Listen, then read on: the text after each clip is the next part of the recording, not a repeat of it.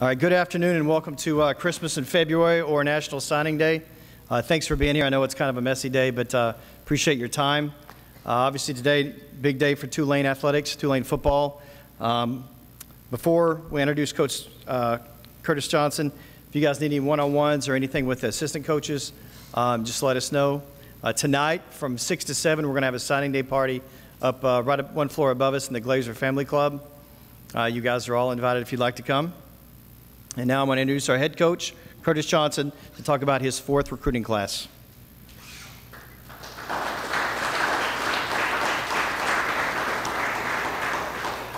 Well, I just want to say Santa was really good to us this year. Now, on this Christmas theme, it was great. First of all, I got a couple of announcements to make just to get everybody caught up to where we are. Doug Lichtenberger will be our special teams coordinator and our linebackers coach. Carter Sharon will coach our wide receivers.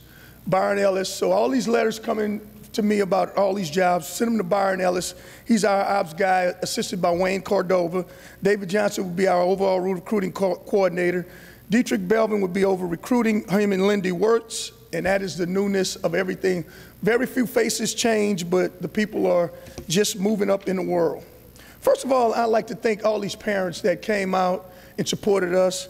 I want to thank Wyatt and Michelle, Lyle and Tricia, Demetrius and Glenda, Lawrence and Fabrica, Elgin and Lakeisha, Dan and Mary, Leewood Sr. and Sharon, Michael and Naomi, Chantel, Sandra, Dexter and Valerie, Andrew Sr. and Terry, Joe and Sharon, Tyrone and Deborah, Maxine, Tanisha, Roderick and Tanya, John Sr. and Lisa, and Tiffany.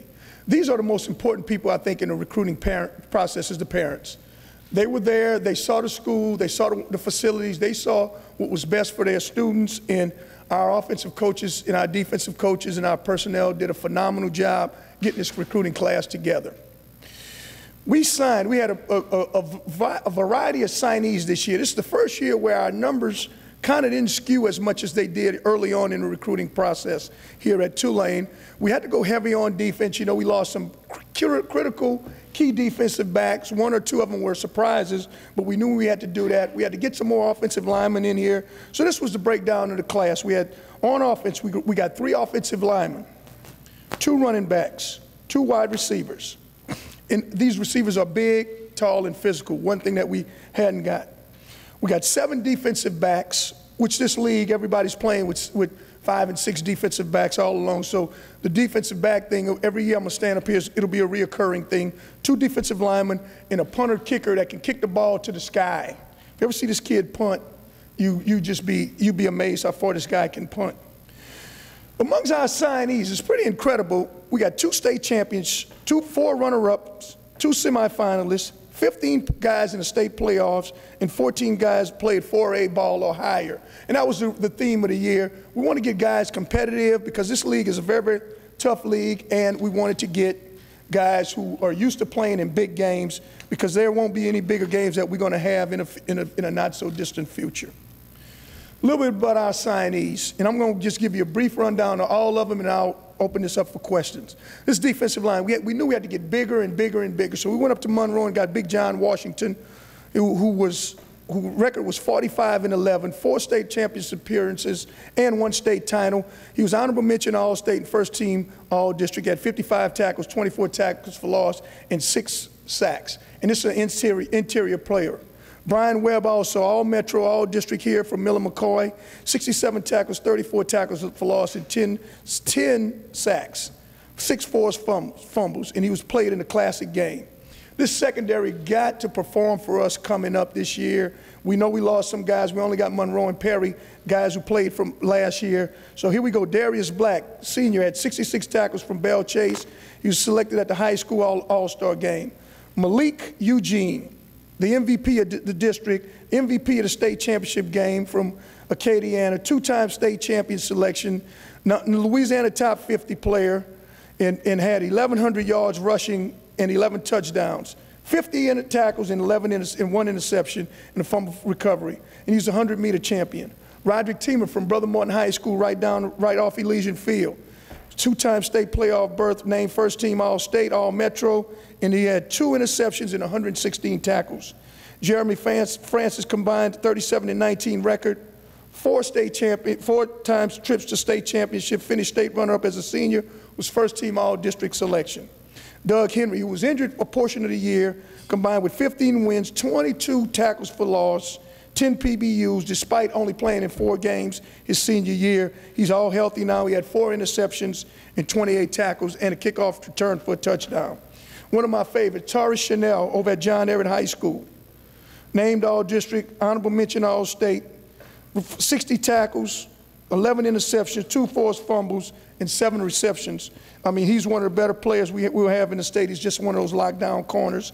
Dedrick Shy, another first-team All-Stater. We had 2 first-team All-Staters in the secondary, 4 tackles for loss, 22 PBUs, 1 forced fumble.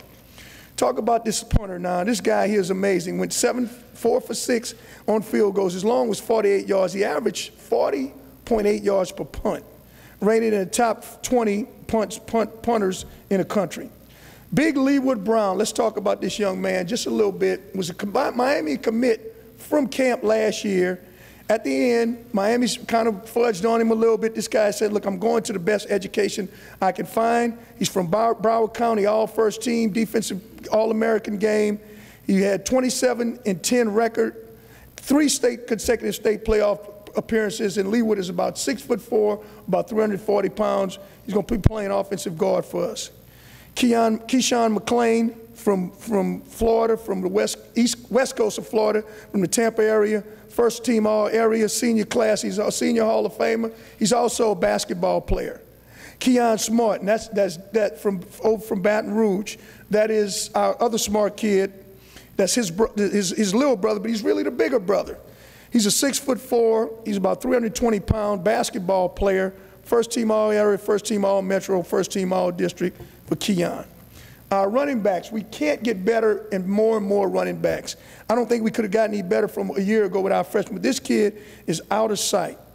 Nigel Anderson, senior from out my way, from East St. John High School, 1,500 yards, 14 touchdowns, combined record of 27-10 overall on 4 trips to the state championship, to the state playoffs. Devin Jet Glenn is our little Sproles. Finally got one.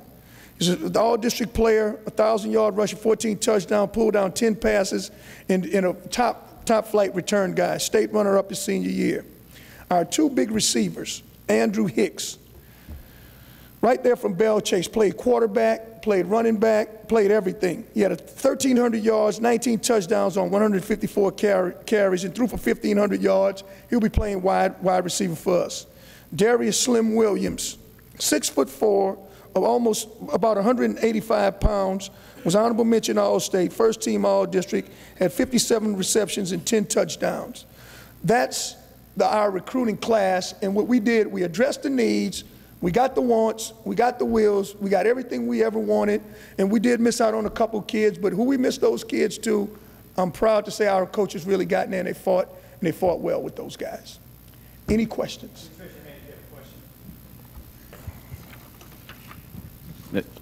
The 2 wide receivers are coming into a team. I think you've only got 4 returning scholarship wide receivers, so those guys are going to have to come in ready to play. What do you think they'll be able to do that? Oh, absolutely. You know, the one thing you know, even from a year ago, receivers are the one position. You know, you look at rookies in the NFL.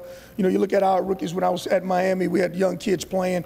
They'll be fine. They'll be ready to play. The one thing we needed, though, we needed some bigger guys, some bigger, taller, more physical guys, and I think we've addressed those needs. Most signing days for you here have been rather uneventful as far as you kind of knew who was coming in. Was today a little bit more hectic than you're used to, at least on actual signing day? Yeah, you know what, about very similar to what it was. There's always 1 or 2 kids that we find that we have, you know, a little bit of problems with one way or the other. And you know, if you're doing that, you know you're in great competition.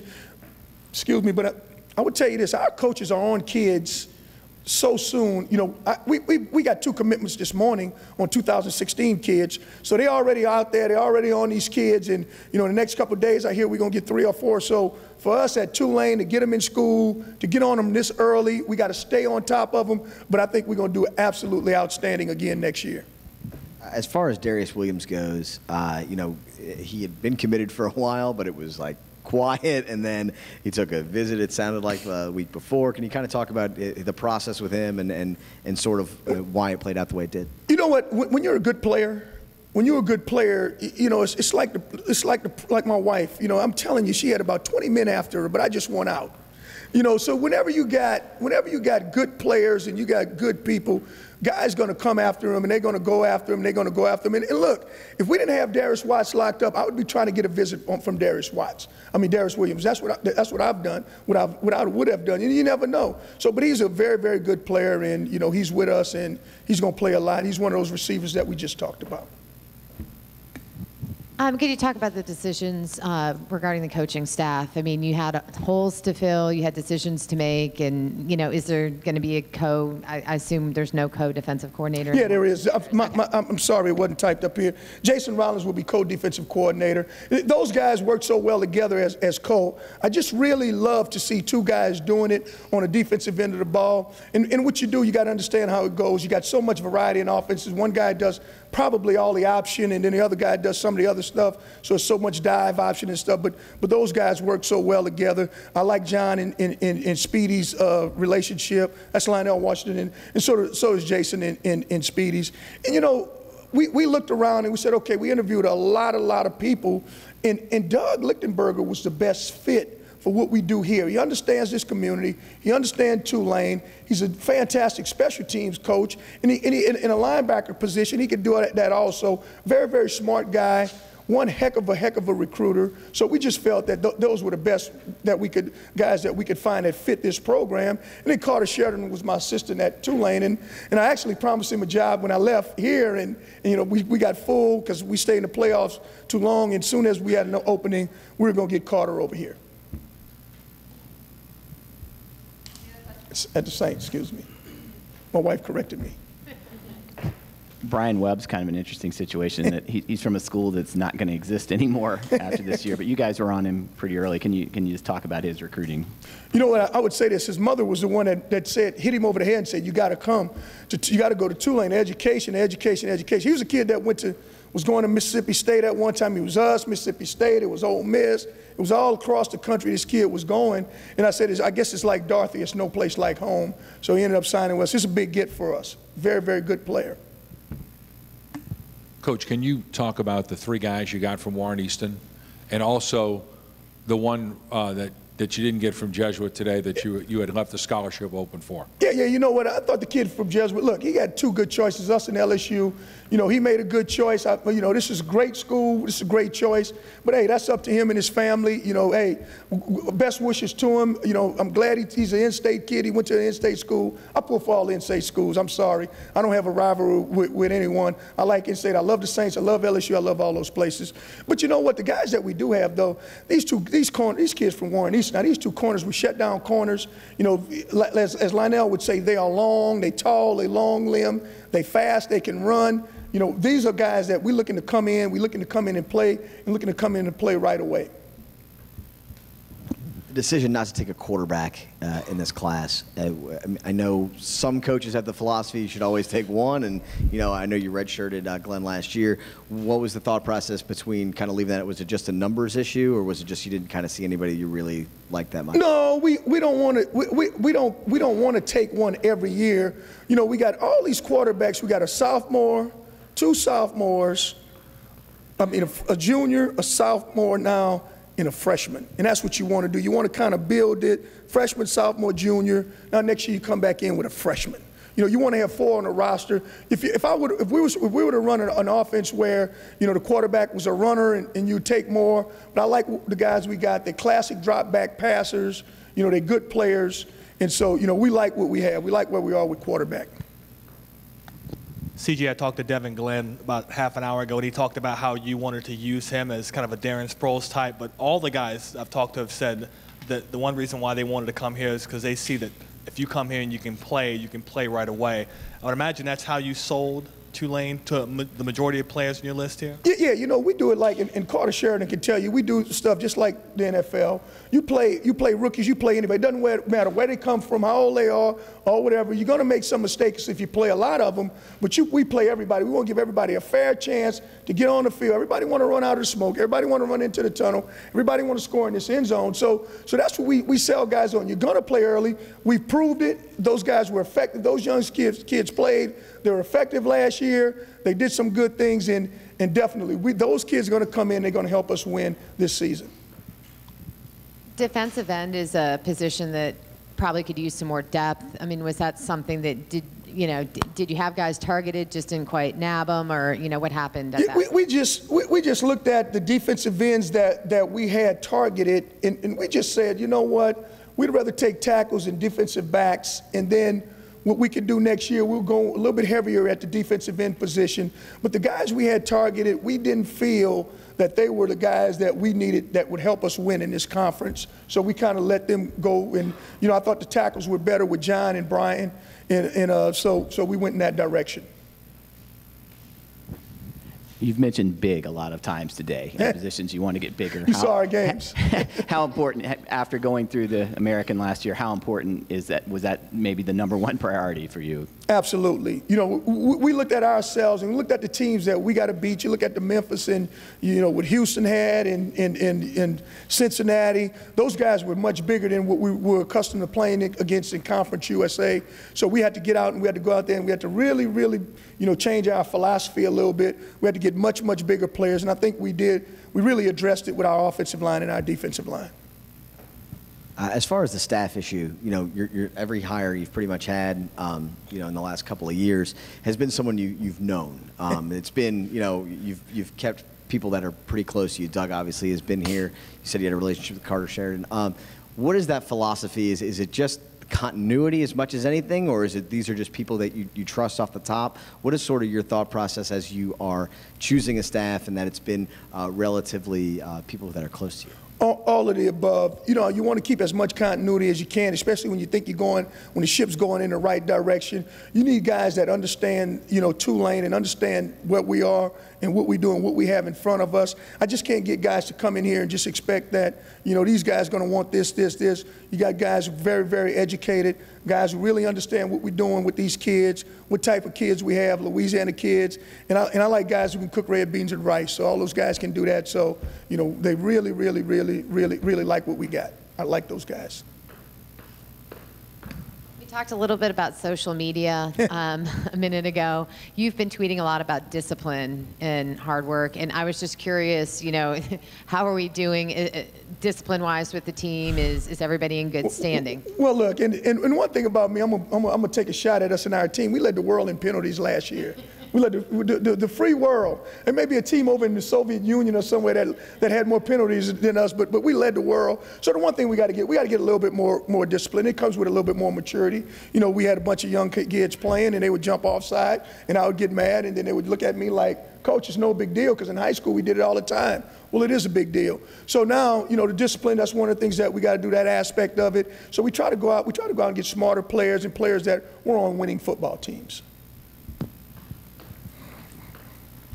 Just touching on that staff, how big of an advantage is it to have continuity the way that you had it? I know it's not exactly the same people, but you at least have familiarity, and how much has that provided to you, and especially as you get ready to start the spring, does it allow that transition to be a little bit shorter? Huge.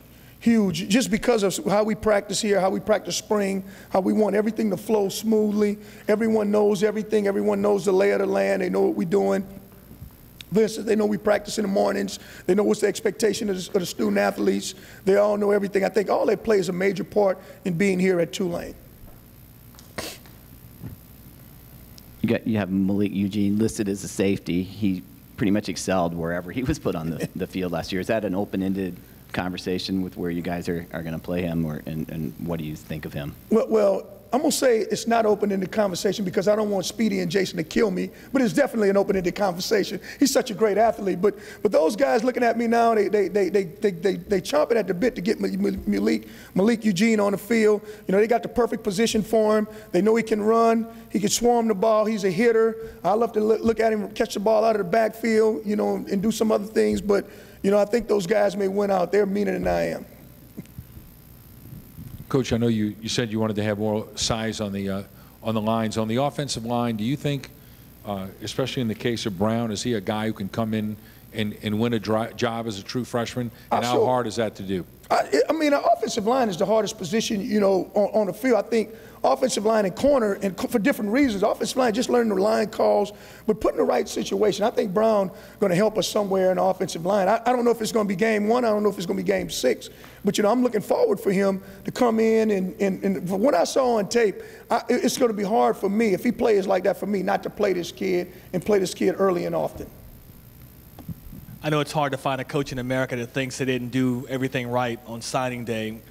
Will you give yourself kind of an assessment of how you think this day went for you? Was that as you expected? And where do you think you missed a little bit and wish you had gotten a little better?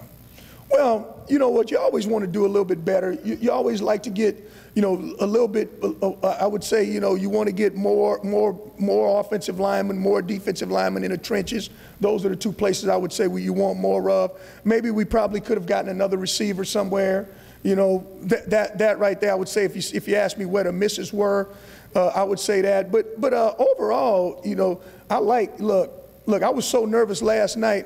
I went to sleep early and woke up. My wife was snoring. She kind of woke me up a little bit. Angel does snore. But then I started to think about this class, and my problem with the class was I was thinking about, I can't believe we're getting this kid. I can't believe we're getting this one. I can't believe we're getting Malik. I can't believe we're getting Black. I can't believe we're getting Slim. Then I call Slim Darius. I can't believe we're getting Hicks. You know, it was so many I can't believes that I really couldn't sleep because I scared myself. But all those kids end up coming and end up signing with us. It's a great day for us. We have time for one more question. Thank you guys very much.